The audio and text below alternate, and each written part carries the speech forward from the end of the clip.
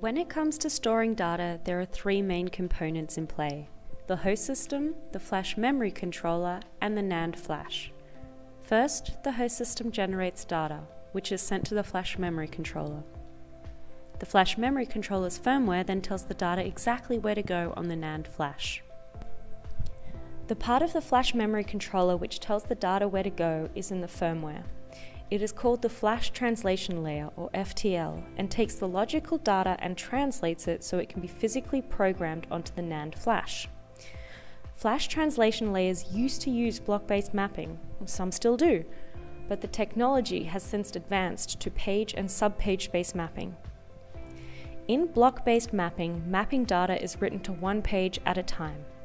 If, at any given point in time, one page needs to be updated, that page and the pages before it must be copied and rewritten to another block.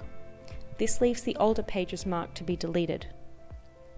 In HiMap, as we call our sub-page-based mapping system at Hyperstone, pages are written the same. However, when one page needs to be updated, that individual page is shifted into a new block. This means a lot less erasing and rewriting pages in different blocks. Ultimately, page-based mapping is more granular and makes for faster random write speeds, which improves performance.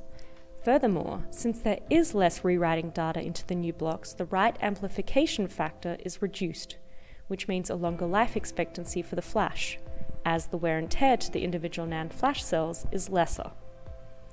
I hope this video taught you something new. If you liked it, don't forget to give it a thumbs up, comment your thoughts, and subscribe.